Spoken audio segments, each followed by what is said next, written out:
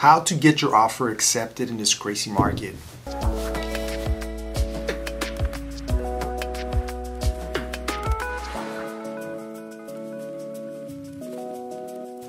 Hi, Luis Carlos Perez with Center Real Estate. So it's no secret the market's been very crazy, very active.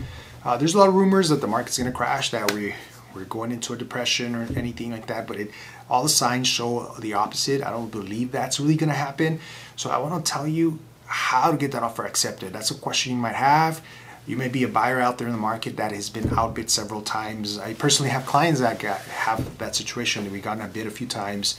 So it could be very discouraging, especially when it's you need a home, you're kind of in a crunch, and you need to find a place to live, and you keep getting outbid. So I want to talk to you about some tips, some ideas that I have for you to be able to get that offer accepted in this considered seller's market. So in this seller's market, right? So for starters, it's something that you want to do. It's no secret. Again, and you probably hear this a lot from different agents, even in different markets. But get pre-approved. Get pre-approved. Make sure you know your finances. Make sure you know what is expected from you, from the lender. You get fully approved. There's a lot of times you go online and get kind of like a pre-approval, or you just kind of get a soft inquiry. People are scared of pulling their credit. So this is not the time to be scared of pulling your credit. If you think pulling your credit is going to affect your credit score, maybe you're not ready to buy a house. If your credit score is that low where it's going to affect you just by a pull on a mortgage inquiry, you might not be ready to buy a house. So make sure you're strong, you have strong credit. So get pre-approved. So there's two ways to do that. So you might get some information on how the lending works and everything like that. That's another video. But there's a pre-approval, and then there's a way for lenders to do this where they go and they take your normal application and then do what's called upfront underwriting. What that means is they kind of do the underwriting on the loan and then do a deep dive, find out really what it takes for you to get approved on your, just based on your credit, income, and debt. And that's kind of just kind of strategy so you don't get surprised down the line, right? And if you provide that information to an offer, saying, hey, I've been not just pre-approved, we did upfront underwriting. There's other terms, different lenders use it a little differently, but you'll be able to get that offer. It looks a lot stronger. So something else to look for is cash money. So there's a lot of lending out there. There's a lot of loans out there. A big example is VA lenders. VA lenders, or not VA lenders, but a VA loan is a benefit for military families that you could get into a house, and you could give pretty much zero down. You don't have to give a down payment for that house. So that's a huge benefit for a military family to get into a house with the least money possible out of pocket. Now in today's market, that doesn't mean that you're gonna go into the house and not have any money. You're gonna have to have some money down. So you need to show proof that you have money and you can sustain that offer. That there's going to be closing costs. There's going to be that include title fees, inspections, all sorts of other things. So you need to show that you have money to cover that.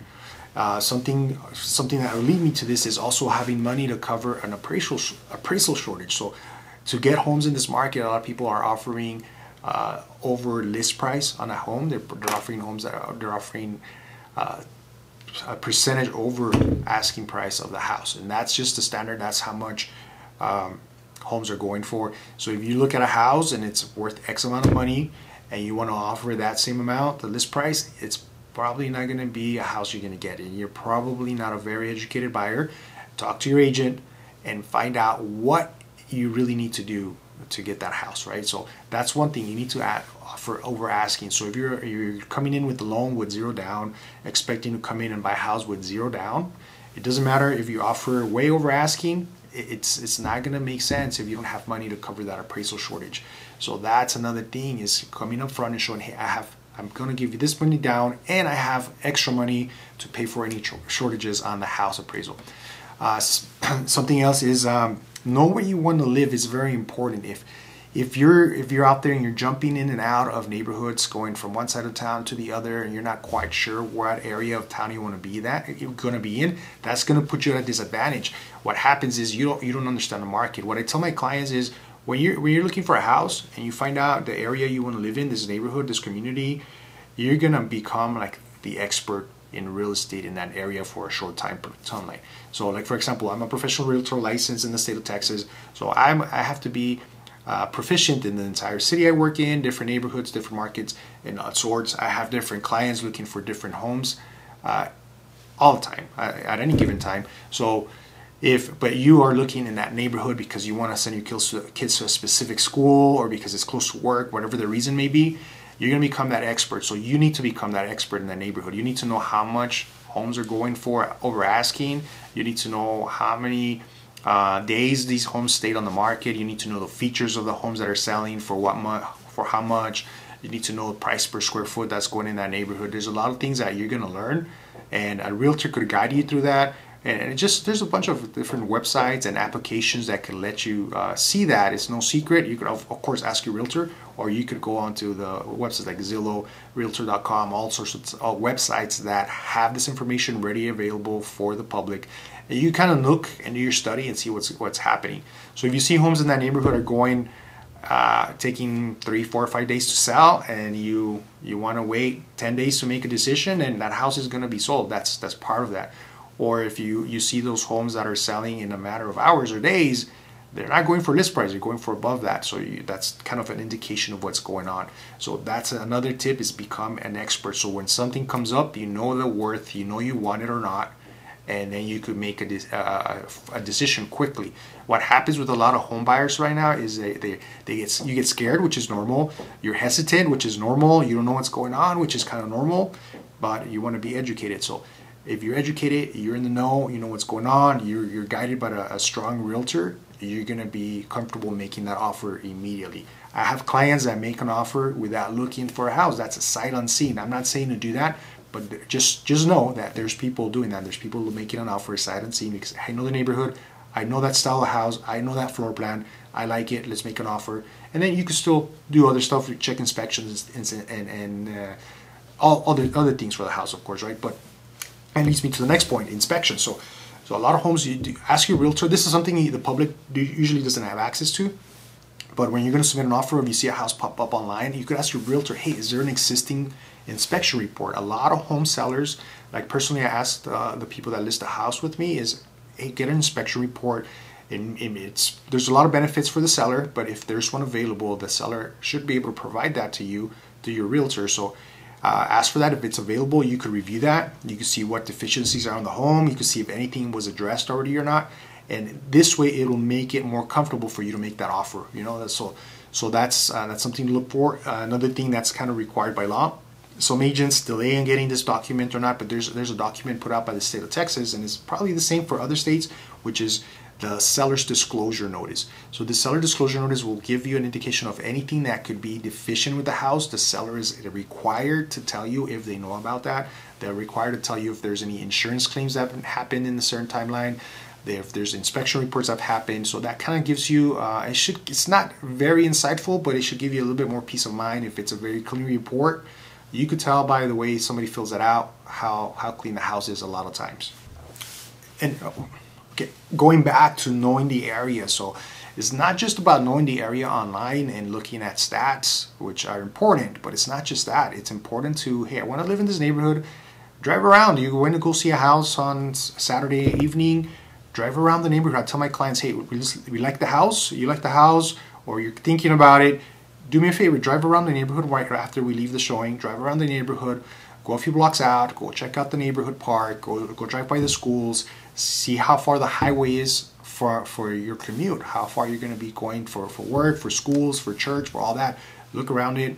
The best time to look at a neighborhood is weekdays in the evening, especially spring and summer. You could really tell how a neighborhood holds up in spring and summer. Is there kids playing out there, people cleaning their yards, mowing the lawn, or is it a neighborhood where all of a sudden there's cars that line up the streets and maybe it looks pretty in the morning and it's not looking as pretty at night. Also, you see it at different times of day, weekend, weekdays, just so that you know how it looks. And you might say, hey, I like the neighborhood, but that street, XYZ street, I don't want to live there. I know that area. Or you know what, this house, I know what street that's on, and it's that busy corner. I love the neighborhood, but I don't want to live in that busy corner. So it'll save you a lot of time when you're looking for a house, because right now, the way the market is, time is of the essence. Everything is moving super, super fast. So time is of the essence. You want to be informed of that neighborhood you live in. When it's time to make an offer. So what do is, of course, like we go back to that pre-approval, try to get everything as clean as possible. Having a strong lender is also important. If it's a lender that's known in the community, it's gonna be easier for you to get that offer approved, right? Somebody, a reputable company.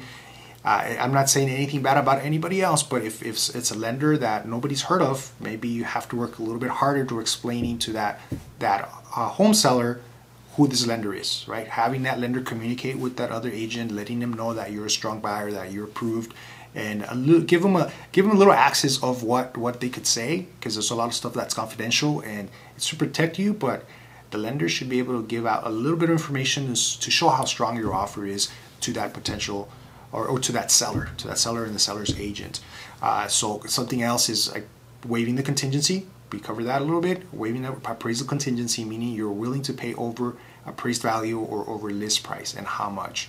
It's time for you to say, I like the house, we want to get this house.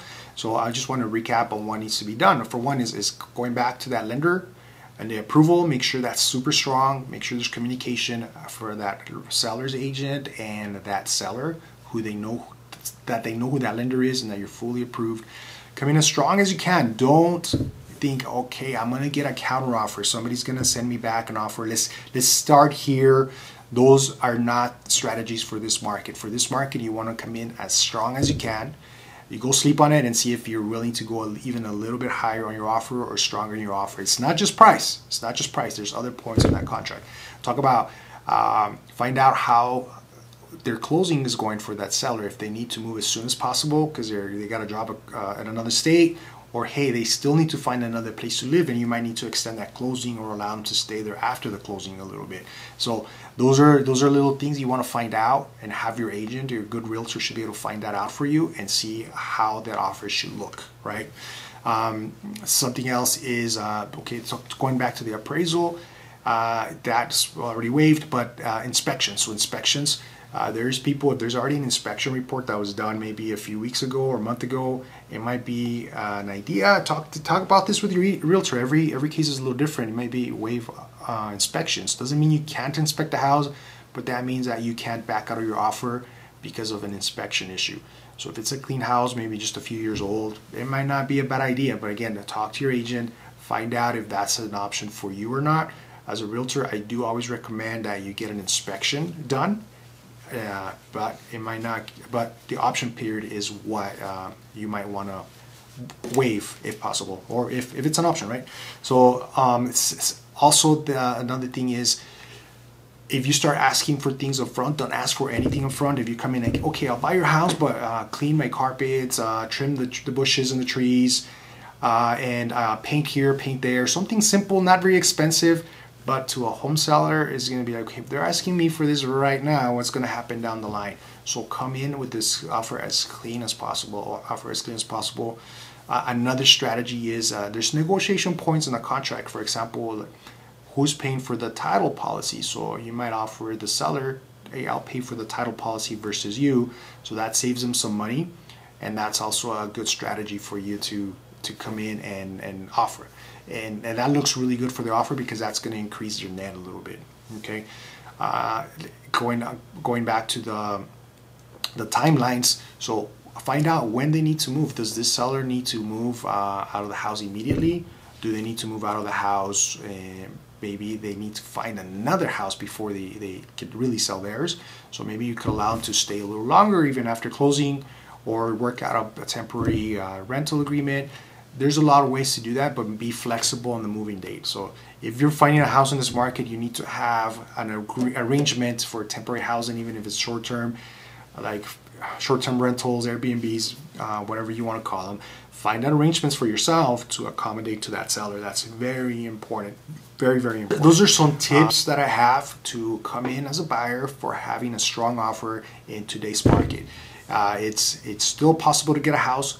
I will reiterate this. I talked about this at the beginning of the video. Don't get discouraged. You'll find a house. I've been putting people in homes, home buyers in homes for the last few years when the market has been just all over the place, real crazy, complete seller's market, and people are still buying homes. So don't get discouraged. And I hope you like this video, like this information. If you do, please subscribe, comment, let me know what you need to or what you want to learn or what other videos I should make of. And like it and share it.